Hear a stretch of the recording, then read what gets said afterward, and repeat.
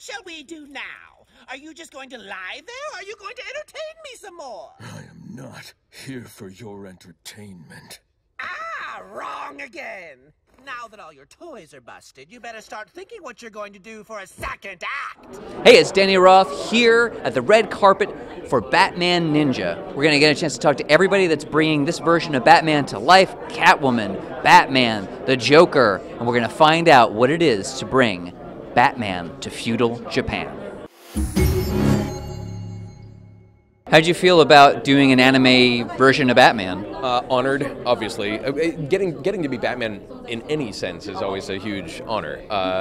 But getting to do something in terms of where I sort of got my start in voiceover, which was a lot of anime work, was a blast. Batman as an anime. Was that like a thing you were like, I gotta be in this? They were kind enough to offer me the gig, and I said yes. Most of the characters I do are kind of wide-eyed and clueless and innocent, and it was fun to kind of go to the dark side. To be more like yourself, finally. Exactly, to really draw from my childhood pain. For once. Yes, you finally made it. Because Buster has no pain for the rest of his life. I think it's such a great idea, and just Catwoman's clothes are just killing me. She's the most beautiful Catwoman I've ever seen. Have you had a chance to see the American version, and do you think that it is a good representation of what you originally did with the Japanese language version? So we actually got a chance to see it at WonderCon not too long ago, and I have to say I feel like there's a lot of kind of long and perhaps complex dialogue in it, so I thought they did a really good job in terms of the translation and then adaptation. Good fight scenes?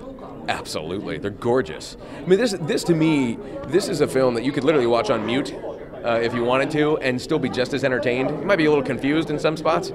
It's such a visually gorgeous film, and it's so well put together, so well animated that it's like, it's just such a treat. And especially towards the end, there might be something with Joker and Batman. I'm not trying to spoil much. Wow, what? Yeah, right? What? Who would have thought? But you have to pretend that you got beat up. That seems like it's really hard work. As Where you go Joker? like, huh, Yeah. I've never done that before. And there's a lot of screaming in this. The Joker screams a lot. And you have to go to the doctor afterwards to like check on the instrument? I should have. I was surprised. It was 3 days of a lot of screaming. But it does get like, it just gets a little like physically like, you kind of feel. Don't eat before you do those. You'll, because it's a lot of grunting. I don't want to puke. Yeah, but I do enjoy kicking Tara's butt as much as possible, so she better watch it. That's very mean. No, she did my makeup tonight. She's my dear friend. You know, they'll say like she does a flip kick and punch to the face, and then she gets a kick to the gut. So you have to go, hi-ya, and you have to kind of visualize it in your head.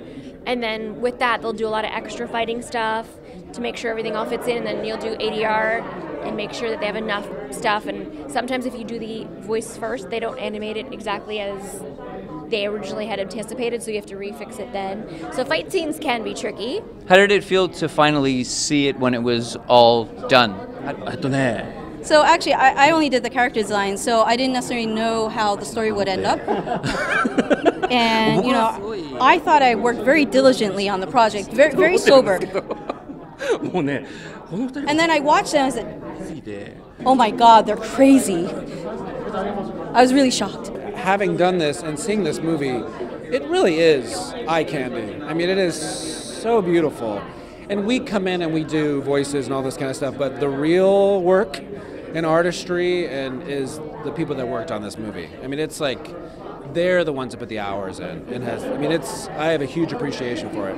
It was beautiful. It's visually stunning. I'm sure a lot of people are going to be cosplaying outfits from this movie. It's really beautiful. Is there a thing that really stood out to you visually, a particular character, a particular scene? Well, Harley, of course. She has the best outfits. I love the fight scene, actually, with Harley and Catwoman. Pretty cool. Was there any of the designs that really jumped at you for these characters that were so different that you were like, wow, I really love that? The Joker, right off the bat. As soon as I saw the Joker, I mean, like, what does he have, 150 teeth on the upper row? This was one of the creepier looking versions of the Joker that I've seen in animated form because it was just so deliciously evil in so many areas. There's a lot of ponytails in this one, but I think not because I'm voicing it, but the Joker really sports some sass. he has this kind of circus aspect of him, and mixed with the armor and the ninja, and it's and the green ponytail. Like he's a little bit of a fashion icon in this.